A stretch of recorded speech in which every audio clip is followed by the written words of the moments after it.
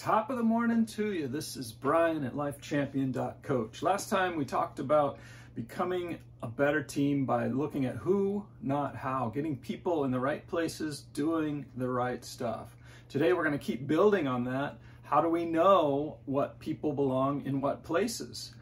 So I've been reading the 6 types of working genius, and I did the assessment actually, and I really enjoy this system. It says, what are the geniuses that people have and where do they fit in a team, in a company, in what you're doing?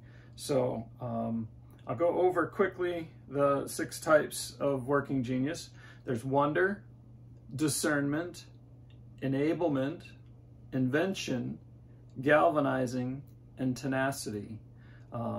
It came out in my results that tenacity and discernment are my high performing or my working genius areas. And when you do the assessment, it gives you 3 sections. What's your high, what's your good, and what's your I don't want to do this. My working competencies were wonder and invention, and I don't want to do this was the galvanizing and enablement. And enablement's a horrible word for that. I think a better substitute word for that might be encourager. And what you can do with an assessment like this, and the book is really written in a nice story format of a team that discovered their working geniuses, put people in the right spots, and started working, and their productivity went up, their quality of life went up, their feeling about, hey, this is fun. I should have said this before. Wonder intensifies the need for improvement or change. Invention confirms the importance of that need and generates an idea or solution. Discernment assesses the merit and workability of the idea or solution.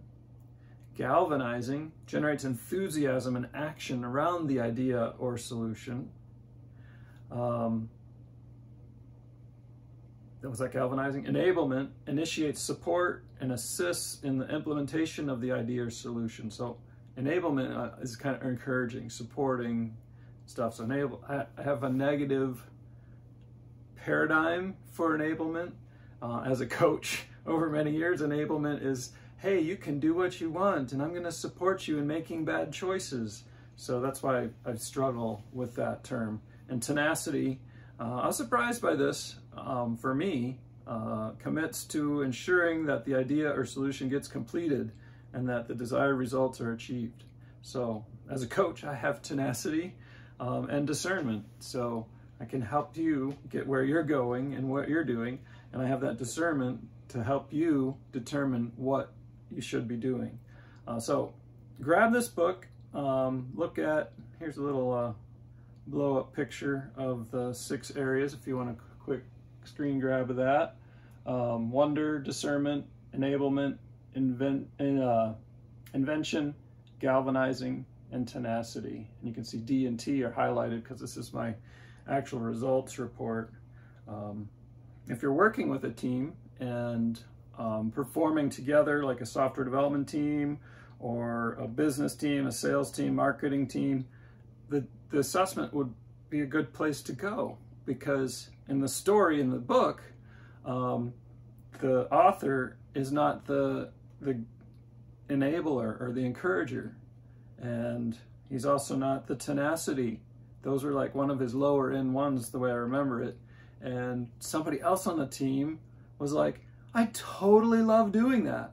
So kind of, in some ways, it turns the world on its head, because you think the leader has to do this stuff and certain roles have to do certain parts. But a real team says, what are your strengths? What are your favorites? What do you like to do? And typically what we like to do, we're really good at doing. So grabbing that and looking at the team that way and go, well, we need somebody to be encouraging. We need somebody to be pushing. We need somebody to check the details and make sure everything gets done. And if we dig in that way and assign it to whoever has that strength, whoever has that passion, gets that task or that assignment or that job for the team's going to be more powerful. You may also find doing the assessment with your team that we don't have anybody that has this working genius on our team. And as you look for adding or expanding or growing the team or shifting team members around to different teams, how do we go back to the last book, Who Not How?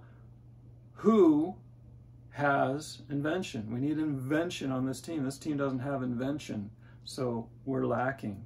So getting those 6 types of working genius is a powerful way to grow your family, your business, your teams. A family is a team.